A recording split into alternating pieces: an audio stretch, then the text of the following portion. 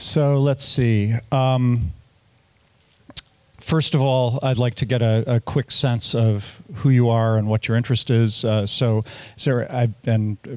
I give this similar talk in a lot of different venues, so it's an interesting test. Is there anybody who is primarily a health person here?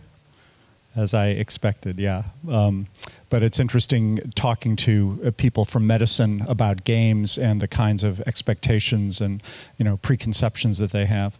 And has anyone shipped games for health or similar sort of game medical crossover? Interesting. All right. Well, hopefully I can change your minds about whether that's worthwhile. And the last question is probably self-evident, so I'm going to pass on that one. So I have an unusual background. Part of it is just that I've been in the games industry since 1980 and done a lot of different things. Started as most of us did at that point as a programmer, and found early on that I preferred design. Although I just want to point out that back in the time I started, it took me 2.5 years before I actually met somebody who was a full-time game designer, because that seemed like a silly concept. What good is it to design games if you can't actually program them? So I'm glad things have changed. But part of my career has been at big companies. I was one of the first few people at LucasArts, as well as DreamWorks Interactive that became EALA. I was with Google for 4 years up until about 1.5 years ago. And the rest of the time, actually most of the last 20 years, except for the Google time, I've been a freelancer and working mostly doing design, sometimes being a producer and starting up projects. And over that time, I started to find more and more opportunities that blended games and neuroscience and medicine and health in different ways. And I'll be talking about some of my own personal background just to give you a sense of what's happened with that part of the industry today. And that bottom row that you see there, I'll go into a few of those, of some of the health or in some cases more health and education oriented stuff that's gone on. As I talk about this stuff, a couple things to keep in mind. I'm definitely not a medical expert, and I am, like a lot of game developers, a real science nerd and love finding out about neuroscience in particular. And I think that figuring out what's going on in our brains while we're playing games and while the players of our games are reacting to them is part of what makes a good game designer. But anything that sounds like medical expertise you should take with a grain of salt, because it's all stuff that I've had to learn pretty much on my own recently. And this is a pretty short overview of a lot of information. What I'm giving you is really the tip of the iceberg, and I've been lucky to work on a lot of really interesting crossover products between games and health, but there are many, many more that I haven't had time to put on these slides here. And I will be talking about several companies that I am working with currently. It's another interesting contrast on the medical side of things. They have really strict ethical laws about, disclosing every last detail about who may be giving you money and that sort of thing. And the games industry is a little bit more lax about that, but I'm not pushing any of these companies. And, given that nobody here is already doing this sort of work, it probably is irrelevant that way anyway. So I'll be talking about the games for health as it has been and as it is now and how that's changing. I'll be talking about why I think that this is a really interesting area for game developers to get into. In particular, if any of you have been feeling squeezed, mobile developers or console developers that feel like the field is so crowded now, or maybe you went to VR and it didn't, sell as many headsets as you expected, that sort of thing. I really think this is an area that's going to grow very, very quickly. In fact, in the last year, it already has been. And I'll be talking about FDA clearance. That's the Food and Drug Administration in the US, but it tends to be a standard by which a lot of the world pharmaceutical industry measures efficacy and validity. So I think it really is significant whether or not you're planning on working with American companies. And finally, I'll be getting into a deeper dive about how you can actually get into medicine and games and some of the advantages and disadvantages of what an FDA clearance means and why that's not necessarily the best path for everybody to follow. But the core thing is, why should you care about health with games? I mean, besides trying something new, isn't this just another odd kind of niche? And one of the things that I've learned in the games industry is that if you don't love new things and exploring new areas, then this is probably a really bad industry for you to be in, because things are changing all the time. And I have friends who started out making text adventures. Some of those early games I programmed were for the Atari VCS on a cartridge that had 2K bytes of memory for everything. That was for the code for the game, including graphics, sound. 2,048 bytes, or we actually would look at it 1 bit at a time at that point because we really needed to. The kinds of skills you need to cram stuff into a cartridge like that are quite different than what you need for a cutting-edge game today. And if you don't really want to learn anything new, you're going to get outdated in this industry very quickly. Lots of times I look at it as these new vistas open up. I mentioned VR. I really believe in VR in the long term, but it's been a little slow to take off. Other things kind of happen upon us when mobile phone games. I had several friends in the 90s and early 2000s who had mobile phone game companies that almost all went out of business because the state-of-the-art phone just wasn't capable of very much. And finally, when smartphones came around, there was the explosion that we've all seen before it got saturated. So it's a little bit like going through this little mountain pass, and maybe it's going to be a little cul-de-sac, maybe it'll be a fertile valley, and you have some time before it's used up. Sometimes it's a whole new continent. And the real question is, how does games for health fit in? Because so far it's been a pretty small area. Well, there are 3 basic reasons why I think game developers should be interested in this. One of the first, most fundamental ones is that we're actually, when we make games for health, we're helping people in really direct ways. I mean, I have a lot of belief in the value of entertainment in its own sake. There's a wonderful old movie from the 1940s called Sullivan's Travels, excuse me, that I would recommend if you're curious about what's important about entertainment. Even though it's a dated, old movie, it has a lot that hasn't changed in, 70 plus years. But what I'm showing you here, actually, that picture on the screen, is something that I learned last year that really impressed me. At the Stanford Children's Hospital, there was a Dr. Sam Rodriguez who's experimenting with using VR for pain remediation and distraction from acute pain, which is like, in this particular case, was a boy who had burns over a large part of his body.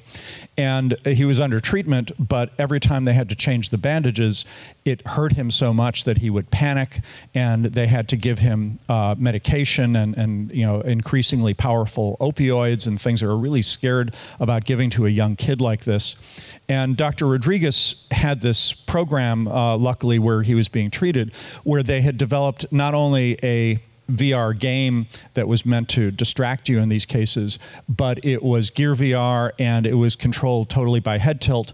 So as you can see, his arms and hands are bandaged. There's no way he could hold a game controller, but he could play this game simply by lying in bed, tilting his head, and he was actually seeing a sort of a toboggan run. And the amazing thing about this is that the first time they tried this, he went from the place where he was actually needing the maximum allowable dosage of these drugs in order to even have the bandages changed and still getting panicked at that point, to being able to do this without drugs at all, just with the VR headset.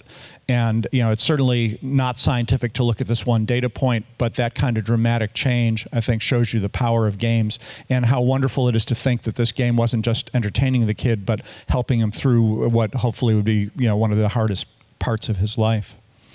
Another thing is that this is a really interesting challenge. Any of you who may be successful in what you're doing already, but getting a little bored with doing, yet another first-person shooter or match-3 game or any of the genres that have been mined over and over again and yet are still worthwhile, so people keep having you do them. games for health is really challenging.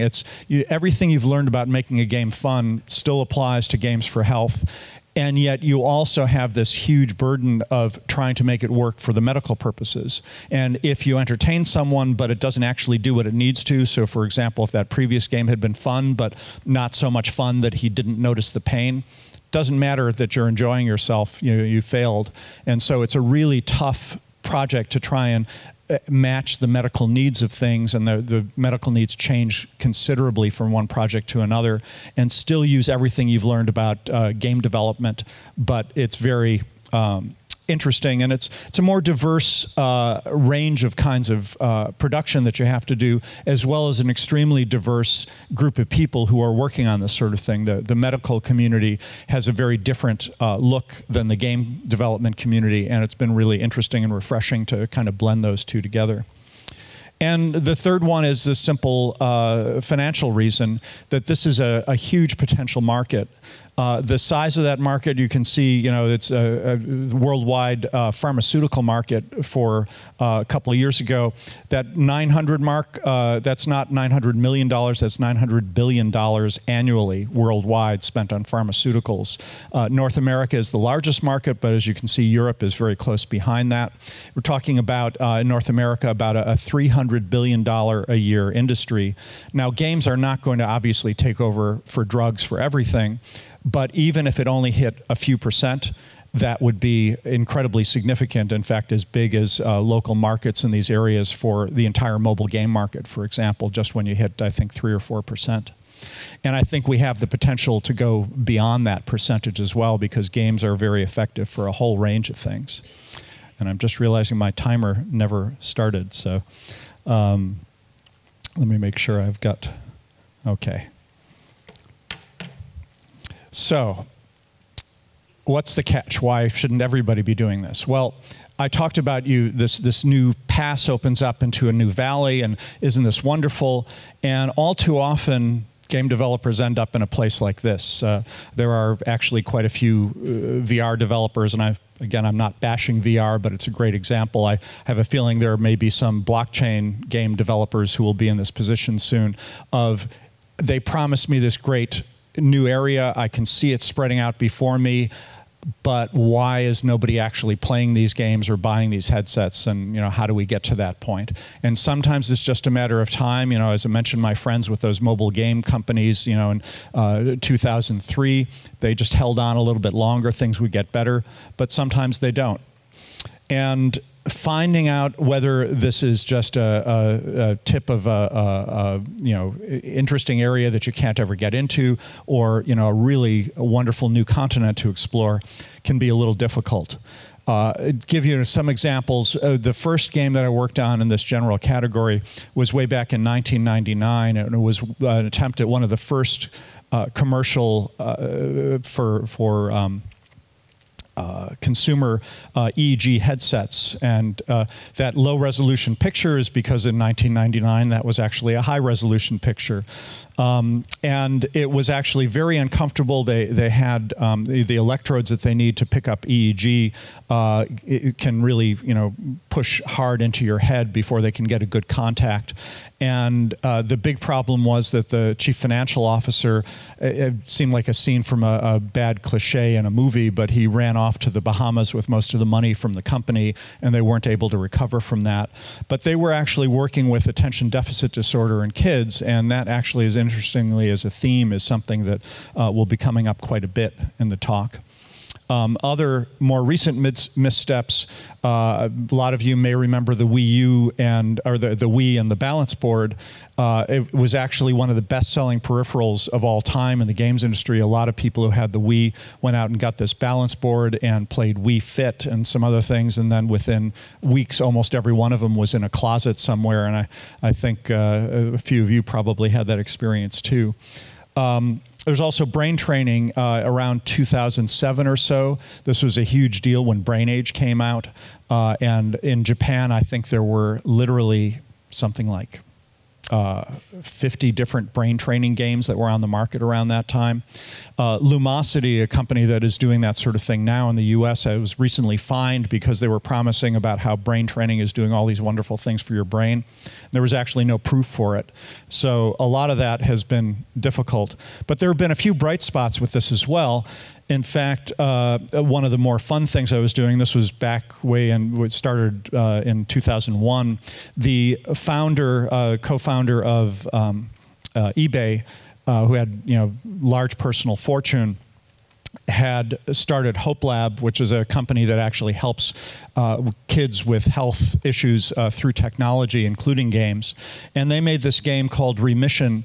The problem was that teens with cancer who are on chemotherapy would stop taking their chemotherapy medicine. Not all of them, but about perhaps 10% of them, because they had been through radiation treatment, and these pills that they were still on would make them nauseous, and they really hated the side effects.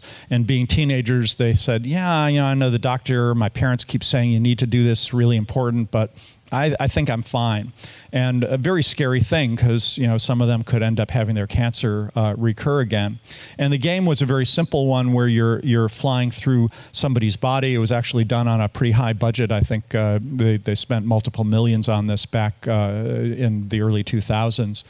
And they also did a huge study on the game after it was made to see whether it was effective. And they found, in fact, that the control group, as they expected, had about 10% drop-off each month for people not taking the pills. And the ones that played the game and saw that if you missed a cancer cell in the body, it turned into 2 cells and 4 cells and 8 cells. And if you didn't, if the patient whose body you were in wasn't taking chemotherapy, there were no reloads for your chemotherapy gun that you're zipping around and blasting things. And it seems silly that something as simple as a game like that would actually change people's minds when a doctor telling you, you will die, or you have a good chance of dying if you don't take this pill. But in fact, the tests that they showed had almost rock-solid compliance taking the chemotherapy. And this wasn't asking them, are you taking your pills? This was measuring it in their bloodstream, so they knew it was actually working. And that was really exciting. Skip Rizzo is a guy who's been doing a lot of interesting work, starting with some early VR, and he also has been doing PTSD using modern combat games and having soldiers be able to kind of recreate some of the situations that gave them their post-traumatic stress and gradually get over it by increasing the level and having them cope with it. He also has been doing some really interesting work with virtual therapists and also training therapists with virtual patients, so doing both sides of the therapy. And if any of you have tried to do virtual humans that are convincing that you can have dialogue with, you know how difficult that is.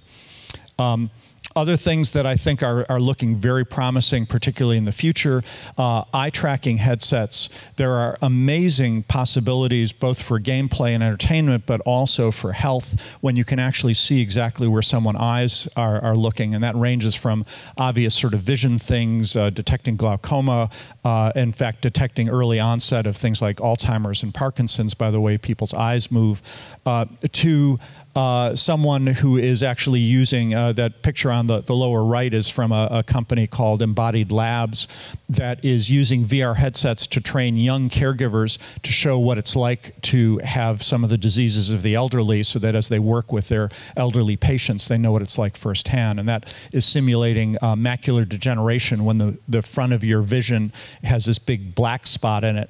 And you have to go through a whole dinner party when, as you can see, you can't tell what you're eating or where the fork is going. And it turns out it's a great way of providing the empathy to see what it's like when you're in that situation.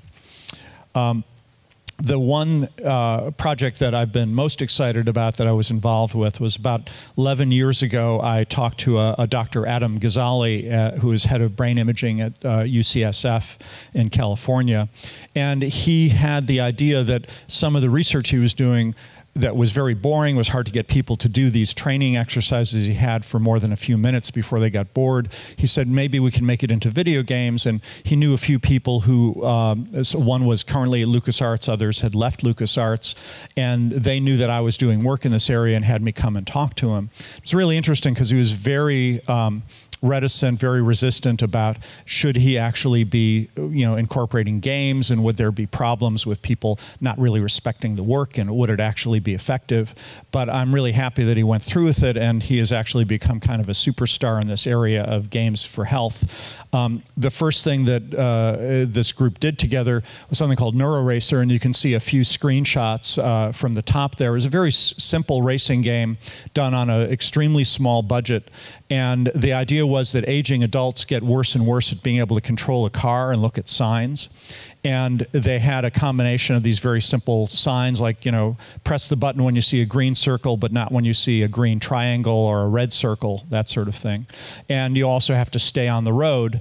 But the thing that was intriguing to me is that it used dynamic difficulty adjustment, so that on literally a second-by-second basis, if you're doing really well, the game gets harder. If you're having trouble, it gets easier. And it did so independently in both the driving and the sign recognition side of things, and brings those two together. And it's extremely challenging, but it was interesting because they were finding that they could actually train these aging adults back to the level of about 30-year-olds in terms of their effectiveness.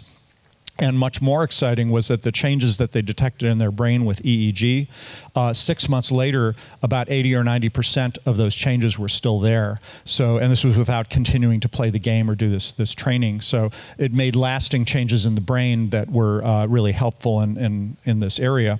And they went on from that to do other stuff I'll talk about in a minute. So FDA clearance. I'm not going to go into a great amount of detail here because FDA clearance is a really difficult thing to do, and I would expect most of the people here, from the conversations I've had in the last day or two, probably don't have companies that will be able to do this sort of thing. You literally need tens of millions of dollars because you have to build a team, make a game, and then lock that game down and not change it at all for about 2, maybe even 3 years while it's first tested and then goes to be submitted to the FDA, and the FDA does more testing. And if it all works out, at the end of that time, you can start selling the game. And if the team hasn't been paid in all that time, then you're kind of out of luck with being able to do anything else. So you do need a lot of cash, and there's no guarantee it'll work. But if it does work, getting a part of that $300 billion a year market is pretty exciting. So FDA tests for whether something's effective, but it really is mostly concerned about whether it's safe. They'd much rather have games, drugs in most cases, but games here that are safe but maybe not as effective as possible than drugs that might be really effective but 10% of the people die from them. It's probably not such a great trade-off. So they look at safety as the main thing, and games actually have been great in that way, as I'll get into in a bit. There are a lot of people working on this whole idea of, instead of software as a service, software as a medical device, and sort of subscriptions to software that will help you with your health over time. And it's a really interesting model. Nobody really knows how the economics of games as pharmaceuticals are going to work. There are a lot of companies looking to try this out. And the FDA, as I mentioned, is for the US, but it is the biggest single market, and it tends to drive the adoption in much of Europe, and even in China and some parts of Asia. They look to what the FDA has cleared as a template for what they do in their own countries. It's also necessary, if you want doctors to be able to prescribe games for treatment, then you need that kind of FDA clearance. And this is something that we're getting closer and closer to. And in the US, if you want it to be paid for, then the FDA also needs to approve it. So as I say, it's time-consuming, it's expensive to do this, you need to raise lots of money, but quite a few companies are doing that now, and I'll get into some of that. Again, this is probably too technical here, but most of the clearances they're going after are type 1 or 2 clearances, which aim for less serious or less consequential treatments. And a lot of detail here. A serious disease by the FDA, you don't need to read all this. The point is it's best not to aim at that because you need extremely high levels of effectiveness and testing to, for example, give somebody a drug you would take if you're in the middle of a heart attack to save you. I don't think pulling out a video game at that point is ever going to work very well, but we'll never know. Anyway, one of the companies I've been working with is a Swiss company called MindMaze. Has anybody here heard of MindMaze? Oh, just one or two hands. MindMaze actually raised $100 million against a $1 billion valuation just a few years ago as the only Swiss unicorn so far. And it's all about combining games and entertainment with health technology. What you see there was their first product that actually got an FDA clearance. This is in 2017. That's their Mind Motion Pro. In hospitals, when somebody's had a stroke, there's a very critical part within just the first few days after a stroke where you can start to regain a lot of your mobility if you start working on it right away. And if you wait even a week, sometimes you lose that opportunity and your brain just loses that ability to heal. And somebody who's had a stroke and perhaps the left side of their body isn't working very well, they need to do these exercises that are extremely difficult for them because their brain cells are damaged from the stroke. And they used to have a therapist saying, okay, raise your arm, okay, 20 more times, and now open and close your hand, let's do 50 of those. And people would just stop because it was difficult and it was boring. So MindMaze has made very simple games that use Connect or Leap Motion to detect the motion of your hands and arms and make it a lot more entertaining. And they get the FDA clearance. It's being sold and used in clinics throughout both Europe and they're spreading into different territories. So they're using it for this early in-hospital acute care where it's got to happen right away, while the brain plasticity can actually repair that. And in June of this year, their Mind Motion Go platform that is basically runs off of a laptop was cleared for home use. So we're starting to see this. And this is a case where notice that it's not just the game itself will fix you, but it's actually the therapy and the motion you have to go through. So this is a different class than when you actually have a game that replaces things completely. Another example of that was Pharmaceuticals that got their FDA clearance in 2017.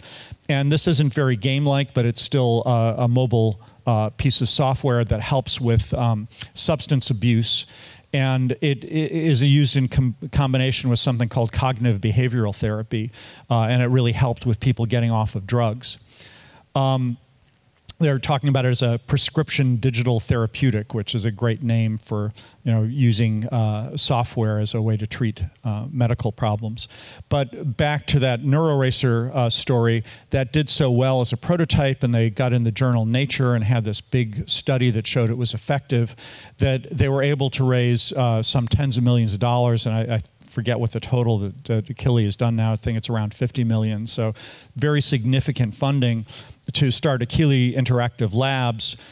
This is a game to treat ADHD, attention deficit and hyperactivity disorder in teens. And as you can see from the screenshot there, it's not just a little dot moving on a screen. This is done by a lot of game developers from companies you'd all recognize, quite a list because they've got about I think 15 or 20 people on the development team right now. And it's essentially that same kind of racing game with signs coming across, but you're actually on alien planets and there are these various creatures you have to catch. So it's aimed at the sort of teen and tween market that this will work for. And they had a late stage trial last year that was very positive. They basically had 348 people tested, and it was as effective as Adderall and Ritalin, these very potent drugs for treating ADHD.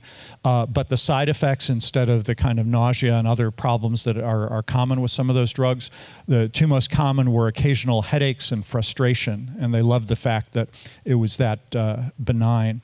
And they're seeking something called de novo clearance. It's a new type of clearance, so that doctors will say, just play this game over the course of several weeks, and that is just as effective as taking pills. They're looking for this to happen within the next few months, and if that happens, you'll be seeing news about it. I think there'll be a lot more information about the idea that games can actually treat medicine, and I expect that there may be a bit of a gold rush of a lot of companies trying to say, wow, this looks like we could actually get part of that multi-$100 billion market. So it's good to be looking into this early. But as I said, there is a long path to clearance. They did this NeuroRacer game that was done on a low budget, but then they had to fund an experimental study and use EEG, and they even did some functional MRI to test whether changes in the brain were actually happening, and were able to prove that they were. Let's see, I already mentioned some of this. If you haven't heard of Dr. Ghazali, it's great to take a look. He's done TED Talks, and he's done a bunch. If Hollywood had to cast somebody and create a role of a sort of rock star neuroscientist, it would be Adam. He's actually gone on stage with Mickey Hart, the drummer for the Grateful Dead, has him wear an EEG headset, and they do a light show of his brain waves while he's playing the drums as part of the concert. So a lot of really wonderful stuff there. So I said it started for research for aging adults and driving, and you can see another screenshot from that early game. But when they were able to show that it actually was effective with this multi-year study that they did, the venture capitalists were able to put up the initial, I think it was something like 18 million, and they're up, as I said, around 50 or so now. So what's going to happen in the future? Well, I think as there are more and more of these clearances from the FDA, the ones that I mentioned that were for sort of simple devices that were used in conjunction with other therapies are making it easier for Achille to get to the point of saying, yes, just playing a game can help with all sorts of really important medical conditions. But it is really expensive, takes years to develop. The big pharma companies, the drug manufacturers, they're powerful, but they're kind of scary to have them be a partner, because having your game be dictated by, Pfizer or some other drug company is probably going to be a very difficult process for you. And in general, it's good for the financial, it's going to be good for the games industry, and certainly is going to help patients. And I love the idea of parents who are concerned with the drugs that their kids are taking for pain or for attention deficit may be able to turn to games instead. And there are a lot of new things, I think, that will also be treatable with this. Pain beyond the acute pain that you're seeing there, chronic pain where somebody has pain all their life and they need to learn to cope with it. Games are showing a lot of promise with that. Curing depression, which sounds, almost science fictional, particularly doing with a video game. Turns out that a lot of the cues for depression are attention related. And as Celia was mentioning at her talk yesterday, a lot of this stuff has to do with attention. When we rewire our brain, so much of our cognition, so much of our dealing with life is involved in paying attention to certain things and ignoring other things, because our environment, our brains are bombarded with information all the time. And the use of games to actually focus that attention away from the negative things onto the positive things in your life is something that I think is going to really hit a lot of these different problems. So I have some links. If anybody's interested, I'll leave this up for a while so you can take some pictures. There's a lot of information online about this. As I say, I can't predict for sure that Achille will get their clearance, but I am very confident that even in the case that it doesn't happen, it's going to happen with someone else very soon. And I think this is going to be a huge area. And just a final thing I'll say before I open up some time for Q&A is that this is really a lot of fun for me. I love the games industry, and I love the way that it does recreate and reinvent itself periodically. This is something that's interested me for many years, but as I showed you with some of those older games, lots of times it was hard to get more than a few $100,000 perhaps to make a game. And the testing scope, one of the other things that I find that is really difficult for us as game developers to get used to is that if you raise $1 million to make one of these medical games, you have to count on using at least half, if not 60% of that for just the testing phase, which some of the QA people are probably getting a little more excited about that now. But the kind of testing you need to do with human beings for something that may have the potential for being a drug, it's really challenging, and there's a lot of work that needs to be done of figuring out how we do our work and how we have to translate it over to this medical side. You know, just as one example there, we're so used to tweaking games all the time and trying them out with our friends.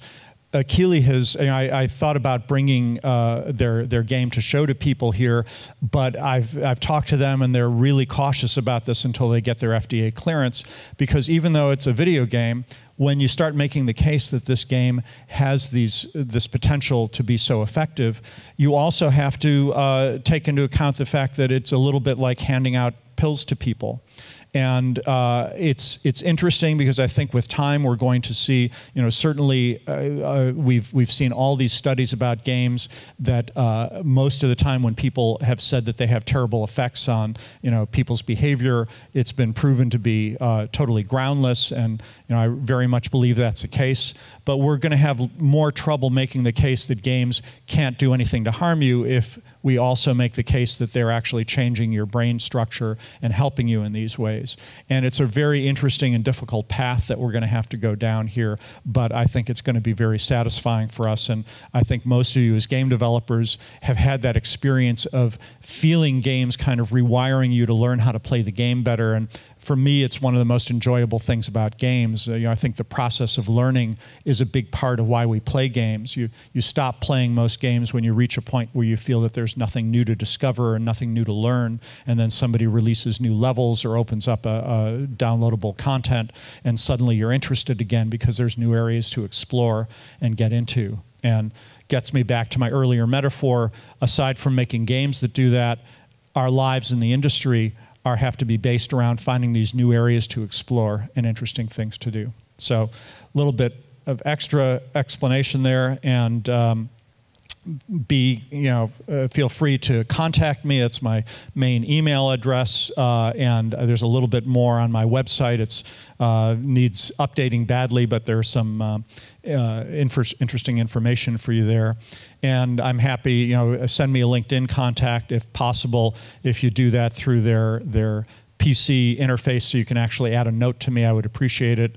And I wish they would change it so you could do that on mobile, but you know, hey, that's Microsoft. And I'll leave it at that and open it up to questions. Thank you. Got to be some questions here. Complex subject. Jen? Oh, wait for the microphone, please. One of the questions that we often hear in the United States is about whether or not video games cause gun violence. And given the progress that is being made in using video games for other mental health issues, how would you respond to that question? Yeah, I mean, it's a tough one. I think the gun violence thing has been researched very carefully, and there's been a lot to show that it's, you know, the cause and effect is not there. It's not that people play a violent game and then go out and shoot people. It certainly seems to be the case that people who are predisposed for violence to begin with like to go to violent movies, you know, read violent stories, play violent games, but you know, we can't tell for sure until we do the testing. And as I've said, testing on all of these things tends to cost tens of millions of dollars to get really effective results. What I am encouraged by is that every time I've seen negative things attributed to video games, you know, guns being one of those things, but the idea that playing video games is rotting people's brains or, you know, causing you to not be able to cope with life in general, there are many counterexamples of positive ways that they're affecting our lives. Something I didn't get into much in detail here is that another area of all of this is using games as training for doctors or caregivers. You know, I touched on it very briefly, but that's also an area that is receiving funding to the tune of tens of millions of dollars. And I think in general, like with so many other things, any new tool, any new technology tends to have both positive and negative effects. You know, the biggest killer for a lot of people, you know, under the age of 30 is car accidents. And, you know, nobody wants to ban cars completely, but looking to ways to make them safer and safer over time is a high priority. And I think that games will be the same way, that the good far outweighs the bad, but that doesn't mean we ignore the bad. It means that we keep trying to improve it. Other questions?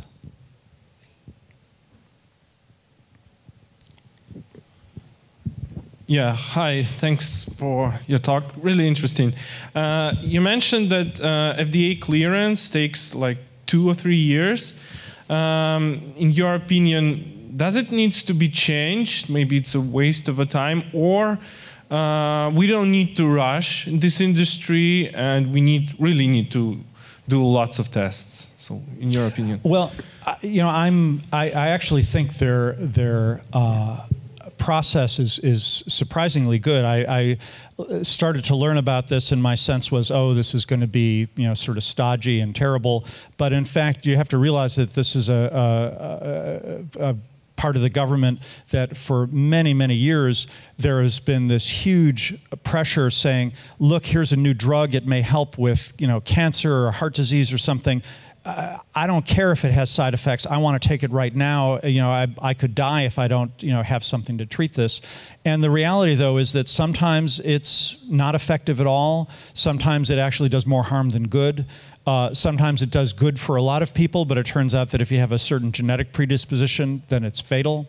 All of that stuff is very difficult to figure out, and you have to test with large numbers of people. You know, as I mentioned, over 300, like 350 or so for the Achilles test, and that was a fairly average thing before they even get the first level of clearance. And I think it's generally a good thing that they're as thorough as they are, but it's not the only way to go. Particularly a lot of people, as I mentioned, Dr. Rodriguez, I didn't talk about FDA clearance.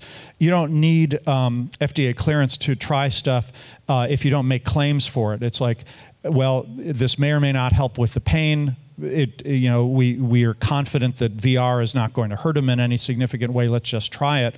And a lot of companies are doing that. It's much cheaper than having to go through the FDA thing. But of course, you also don't have all the advantages of doctor prescriptions and the, you know, the news about you know, it's been big news for each of these companies that's gotten FDA clearance. So I'm actually pretty comfortable with it. And having been to Washington and met a lot of the people that are doing this sort of thing, it's you know, I don't often say this about the U.S. government, but I'm really impressed with, you know, how well they're actually handling this and the systems that they have in place.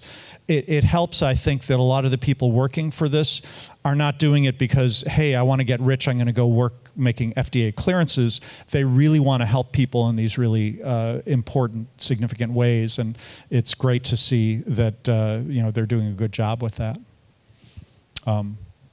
Anything else? Yeah? You mentioned depression as an opportunity for games, which seems a great fit. Do you know some startups or someone working on this? Yeah, well, depression is really intriguing for me. The Achilles that I keep mentioning, it's certainly not the only company doing this, but I've been involved, so I'm familiar with it. They did some tests using that same treatment game for attention deficit disorder because they had an idea that it might actually help with depression. And there was an article published in one of the medical journals in January of this year that showed some of their initial test results as being very positive, and that it turns out that a lot of depression, and this is, you know, again, I'm not a doctor, so I don't understand all the details here, but a lot of it is involved with people kind of getting in mental loops of life is terrible, I'm stuck in bed, I don't want to get up, you know, what's the point? Nothing good ever happens to me. You know, look at how awful my life has been. And they have these kinds of chains going on in their head, and they just can't get out of that rut that way. And as I said, attention is at the heart of so much of this sort of thing, and it's really interesting to see that just being able to train their attention on this abstract game, in this particular case, and absolutely this is very non-scientific, but it's almost, if you think of the brain almost like muscles and exercising, you have to be cautious that, you know, if you do a bunch of bicep curls, it's going to make your arm really strong. It's not going to do anything for your leg. And a lot of the brain training stuff, the problem has been that they focus on one thing and make claims about everything else. But attention seems to be one of those things that can unlock all sorts of other areas, including depression. So Achilles done a little bit of published work on that. There are other companies, and I'm sorry I can't remember names right now, but if you look up depression and games, you will find a number of people who've been experimenting with treatment. And in a lot of cases using existing games that have nothing to do with depression. But in a few cases, there are, in fact, games that have been aimed specifically at that, usually done on a very small basis, usually not getting a lot of press or attention so far. But it does seem to be a promising thing in the future. A couple of questions over here. Yeah. Hi there. Thanks for your speech. It was very interesting. And I have two questions, in fact. The first one is about the NeuroRacer. What was the impact on the real life? Like, I can understand that the people were becoming better in playing the game. But any game that is supposed to heal somebody is mainly about this distraction, what I have seen. And it's my second question, how to treat the addiction to the games? Because once you will replace the drugs with them, they will have the same impact. And we know, and I hear a lot of complaints from parents, even from the players. Hey, I'm addicted to this game, what should I do? So how to make the advantages gained through the game into the real life? Really interesting questions, Well, the first one, something we call transference, is actually at the heart of a lot of serious game work, in that just because you do it in the game, does that actually transfer to real life? And the good news actually is that it's incredibly hard to get things to transfer, and that's good news because that's why I think violent games are not creating a generation of killers. You play the game and you say that's a game that's totally different. I remember cautioning my daughter at one point when she was playing Diablo 2 and she was, getting into killing demons, and I said, and she was basically, hitting the button saying, die, die. And I said, honey, you have to be careful about that in school. And she says, Dad, I know that school is not the same as a video game. And this is the point, is that we are pretty resilient in knowing that these things are separate. And I'm encouraged by the fact that it's difficult to transfer, but to answer your specific question about NeuroRacer, they did tests not to see whether somebody got better at playing the game, that was self-evident, but they actually did tests that are used for aging adults to see whether they can actually drive well, and that's, in my understanding, is very concrete that way. And in a similar way with the attention deficit disorder, there are tests that they give to kids to see whether they're able to concentrate and focus. That's how they can diagnose ADHD to begin with, and they can use those tests after people play the game and see whether there's a change in those tests that are independent and are measuring different types of behavior than what they're doing in the game. And as I said, it's been quite promising. And in a lot of cases, I have to admit, it's almost too good to believe because it's been so effective, but I think games can be quite powerful. So to get to your other question about addiction, this is a really interesting area. The game addiction, there's a lot of controversy about it. Again, disclaimers about having any medical expertise on this. There certainly are some overall similarities between playing a game and not being able to stop, and things like gambling addiction that are not physiological, like taking an opioid, but are more of kind of a mental. I'm doing this to the extent that it's actually impacting negatively on the rest of my life. Because I have people who want to play a game all night and just have a good time and don't have to get up the next morning. Why not? But there was a great site called civanon.org, I think, that Microprose or Firaxis put up, talking about the number of people that play Civilization and can't stop, one more turn. And they were making fun of it all because, like a lot of positive things in life, it's great if you use it in moderation. It's not great if you use it to an extreme. Pastries and dessert, a lot of people struggle with problems with obesity or diabetes. And the answer, I think, is not to say we need to make all desserts taste terrible so that nobody's tempted to do that, but rather that we need to help people moderate their intake on those things. And I think that a similar thing is necessary for games, whether they are for medical treatment or just for fun. Because a lot of stuff in life if it's good, you may want to do it. If you do it to the excess that you can't, that impacts the rest of your life, you need to look at that and work on it some way. Hugely complex subject out of the scope of what I can say now, but I do think we have to acknowledge that that's something we have to watch for. One last thing, actually, the Achille game is actually purposefully really hard. If we were just aiming at entertainment, this game would be ratcheted way too difficult. But in order to get the kind of brain changes we need, turns out you need something that people have to really push hard for, or it's not going to start changing their biology. And there's kind of a safety valve. It's the same thing that happens in all of us, that we know exercise is good for us, but it's rare that people exercise to death, because when your muscles are overstressed, they start hurting. And for most people, that's a feedback loop where they stop. And we have similar things, I think, with almost everything that we do, because we've evolved to not do it to excess. So maybe one last short question, or maybe guys can just I'll be happy to take it out. I'll be outside and happy to talk to people more. Thank you very much. Thank you.